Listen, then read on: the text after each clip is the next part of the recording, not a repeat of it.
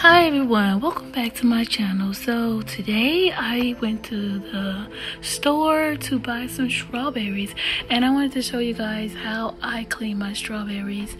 Usually at store-bought strawberries are kind of clean, but these were not so clean. And so I start off by using a little bit of tap water. You could use bottled water, you could use whatever you want. I just used tap water because it was right by the sink.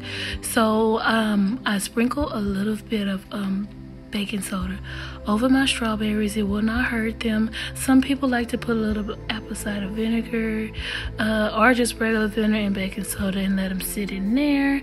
I just did water and baking soda and let them sit for a minute.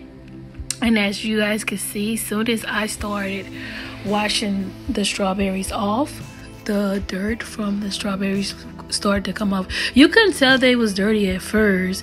They looked clean, but when I went to washing them off, you can actually see all the dirt. So I removed them from the water and I looked at the difference. Like, wow, this is why you should always wash off all your fruits or vegetables when buying them from the store, because sometimes they're freshly picked and they have a lot of dirt on them.